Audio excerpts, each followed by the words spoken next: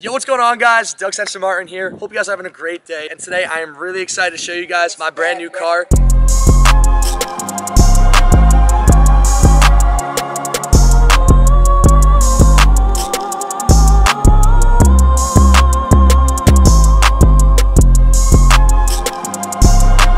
we get into it, guys, this is a Range Rover HSE P400. I'll be completely honest, guys, I didn't even know what the name of this car was when I got it. Long story short, let's just get into the car, guys. I want to show you guys around real quick. So everything about this car I honestly love. I don't think there's anything that I want to change or do, but one of my favorite things that drew me to it was the rims. It's 22 inches and it's all blacked out, which is one of my favorite things. If you guys have followed me throughout my entire YouTube career or my life, I've had one white car, but I usually do black on black with everything. And when I saw this on the floor, I was like, oh my goodness, I need this. I don't know what it is, but I need it. And I also love the front and the body of it as well, because it has like a really, really sporty look. It has 395 horsepower in it. And just to compare, guys, I just had a Jeep Grand Cherokee Limited X. I think it had 400 horsepower. And I'm not a really big like sports car type guy that needs to like feel that energy and that adrenaline, but I would say if you guys have a 400 horsepower SUV, I would say this accelerates just the same, but the ride is a completely different ride. Everything about the aesthetics of this car, everything about it in general, I love. You got the trim on the side over here. I love the decal. I love the entire body of the car, quite frankly. I know there's like a new body that's about to come out as well, but personally, I think it looks a little bit like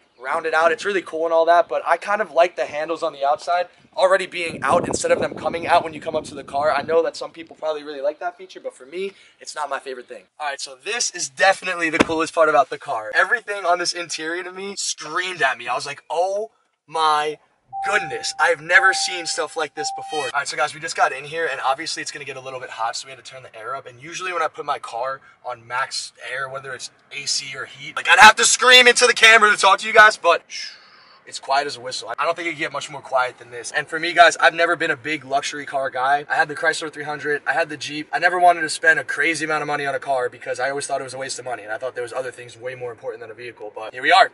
So the interior of this car is definitely my favorite thing about it. I love the way it rides, I love the way it sits, and I love how convenient everything feels. We got our G Fuel right over here. We got our cup holder, you know what I'm saying? You know, we got that orange vibe. Yo, shout out KSI. Use code Censor, 10% off G Fuel. There's two different latches here. So if you open up this one, this is just like a small little latch. You have a little micro USB to plug in for your phone and for a charger. I put the key fob right here. You could probably put it over here as well, but for me personally, I like having it here. And then there's also this button on the side right here. So this one opens the short one, this one opens the bigger cooler. And yes, guys, I said cooler because inside of here is a cooler. And I don't use it as one, I just kind of have it as like my little storage unit. But if you look right over here on this button, it has a little snowflake emoji. And if you press it, I believe this is freezing, and I believe this is just refrigerated temperature. I don't really know what you're gonna put in there, but I'm never gonna use this as a cooler, to be honest. I'll just put like my wallet and stuff in there, have that little area for myself. You also have these armrests over here too, which I quite frankly don't really understand, because if you're somebody who's sitting in a car and you're driving, I don't understand how anybody is gonna have an arm this close to you like this. Like, how are you gonna be driving with your arm out like this? So I personally like to lean it out over here, put this thing up over here like this. You got the all white leather interior with a little bit of the black accents as well. Honestly, I wish I could tell you guys like some really cool things, like, oh, this has this carbon fiber thing here and that thing over there. But I honestly don't know anything about this car. I don't know anything about it. I'm still learning as I go, still trying to figure out everything. I was a little bit upset because I used to have my sunglasses right up over here, and I would just push a button, they would come down. I have to go like this, and this is also really cool too. There's two different ways of opening this. So this is where my sunglasses go now. So it's kind of annoying. I just have to get them before I get in the car, which I guess really isn't a big deal. And then you also have this bottom button over here, where you push this down, you have a little glove compartment where you have your user manual, any other stuff that you need. I'm a pretty simplistic person, so I'll never really fill any of that stuff up over there. Dashboard's really cool. There's a lot of different options to customize the dashboard. Personally, I'm playing around with it still. I have the speedometer on the left and the RPM on the right, and then in the middle, it shows your gas, it shows your miles range, it shows how many miles your car has. 141 miles. That's pretty nuts to me, honestly, to see. This is still kind of all sinking in. And then over here, you have your two different media displays. This one's more so for navigation, phone, music, radio. This is for your cell phone if you're making any phone calls as well. Then down over here is where you're going to be able to control the climate, seats. You could control the front seats, the back seats. If you want heated or cooled seats, you could just push this like this. And right now I have it on setting 1. I can make it on 3, down, and I can make it cooled as well. Bam. So if you want cold seats, 3 would obviously be the coldest, 2 would be in the middle, 1 would be the lightest. One of my favorite things about this car though, guys, which I'm still learning about, the steering wheel, heated steering wheel right here, just a little button. You just press it, it turns orange, wheel gets warm, and it makes your hands nice and cozy. So I like that a lot. The surround sound in this thing, oh my goodness. The speakers in this thing. Hold up one second. I don't know what the song is, but we jamming. This is only on 25%. This is only 50%.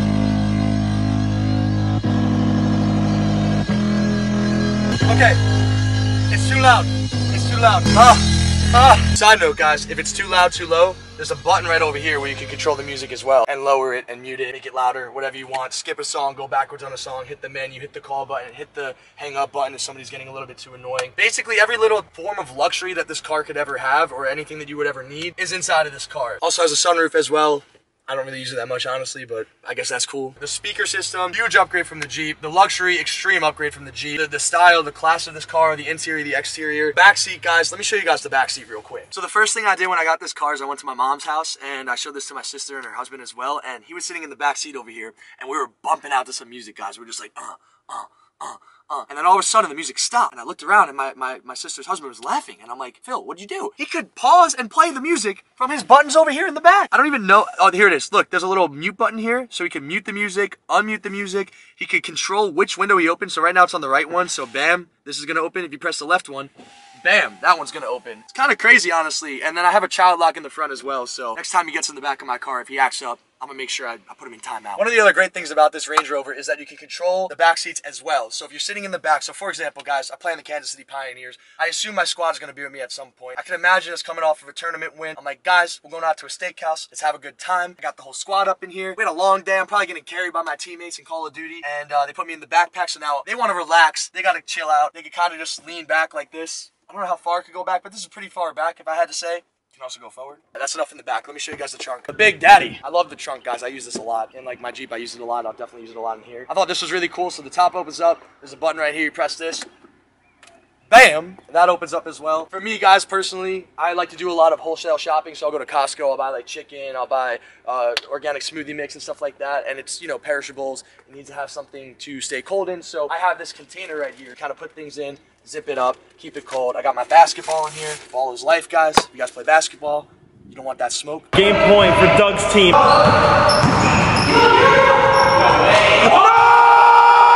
Believe me. And then Range Rover also hooked us up with their own custom bag in the back, which I think is really cool too if you want some extra storage as well. Has its little bag back over there, and it comes with this rubber mat for the back, which is also super convenient because most cars don't usually come with that standard. I guess when you're buying a fully loaded Range Rover, they add all these little bells and whistles to it. So storage, amazing. A lot of great space back here. Extremely classy, extremely nice looking. Check this out.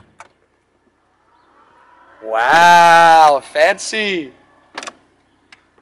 I like that. So guys, the story behind this car is actually kind of nuts because like you guys know, I don't really care about luxury cars. Like if anyone knows me personally, you guys know like it doesn't really matter to me. I was really more so invested in like a home and making that really nice. But I guess now that I'm getting a little bit older and I'm able to afford it, why not just do it, you know? Yesterday I kind of just woke up in the morning and I said, you know what, I'm probably going to go into a Range Rover dealership, get a Velar because I thought the Velar was really cool and I liked that car. So I walked up in there, I test drove a Velar and it didn't really feel like it was that much of an upgrade from the Jeep. And then I saw this in the middle of the floor and I was like, oh my goodness, I don't care how much that thing costs. I don't care anything about, I want that really bad. So I sat down in here just like this, and then all of a sudden, I'd say this like 45-year-old Asian man, he had this like cashmere jacket on, these black Gucci shoes, this belt, this Rolex watch on, walking around. I see him, he's on the phone, he's talking to his wife, I think. And then this other man, he's probably like 55, rich guy as well. I mean, you could clearly tell these guys had money. They're both walking around this car like sharks. And keep in mind, guys, with COVID, inventory is really low. Like this car MSRPs for $113,000. You have to pay $10,000 more than the MSRP to even get the car. Like that's how crazy times are right now. But also at the same time, if you're trading in a car, you'll get a great value. So it almost equals out. I see these two guys walking around. I was just telling the guy I wanted to trade in my other Jeep and get this. They were going out to inspect it. And I knew that if these two guys were standing around this car and walking around, and I could tell they wanted it, that if that guy was to come back, the salesman, and see those two other guys with me, he would probably start asking us questions, and maybe one of those guys would want to buy it as well, and then I would have zero negotiating power and no leverage. And when you're buying a car that's this expensive and this nice, you want to be able to save every single dollar that you can. You want to get the best deal that you possibly can. So I made a split-second decision. I said, you know what? I'm going to get out of this car. I looked at those two guys. I pointed one of them over because he was in the back. The other one was in the front. I looked at both of them and I said, I'm buying this car. And if you guys want to buy this car, you're not going to be able to buy it because you're going to have to get in a bidding war with me and you're not going to win that bidding war. And keep in mind, I'm wearing like a Gymshark tank top with some shorts and they're sitting there all like, you know, looking all nice and everything. They just kind of looked at me and they were a little bit shocked. And I didn't know what to do because I didn't want those two guys around me when I was trying to buy the car. I mean, I don't know if I would have won in a bidding war or not, but I just wanted to call it bluff because I wanted them to get the hell out of there. And I knew that I wanted this car really, really bad. And I just knew that I had to call a bluff. It worked out because they went away immediately. The guy came back like 30 seconds later. They tried to lowball me on the Jeep. They tried to upraise me on this like $10,000 over the MSRP. I was like, Absolutely not. I'm not doing that. I'm not paying that price. These are my deals. This is what I'm going to do because this car is worth this much. I could go out to the dealership I purchased this from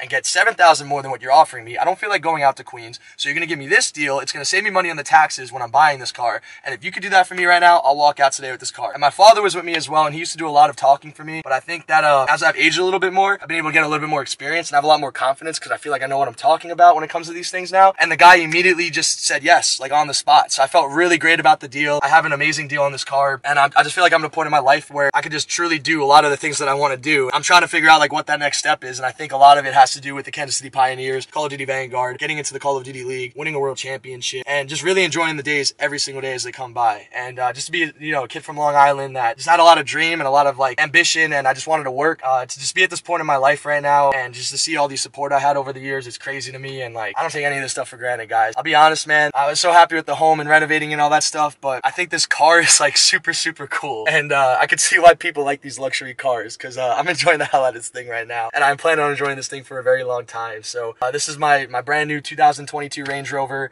I hope you guys all enjoyed this video. If you did, please leave a like on the video. We got the Call of Duty Vanguard season coming up in a couple of days. We're streaming every day on twitch.tv/censor. Make sure you guys come out there. If you guys have any more questions about me as well, I'll try to answer them in the comments. But I'm still getting used to this thing. I didn't even test drive this thing. I've literally driven it like 10 miles. So I want to make a video. I want to show it to you guys. And I just want you guys to know, like, look, I think a lot of you probably look at me and you're like, oh, this kid, he's bragging, he's this, he's that. Look at him, he's got everything. It's like, dude, I had nothing. I had shit. And I just really wanted things in life. And I was persistent. And if I can make it happen, believe me, anybody can too. So hope you guys all have a great rest of your day. Leave a like on the video if you guys enjoyed it. Subscribe if you guys are new. It's been your boy Doug Censor Martin. And I'm out, guys. Peace.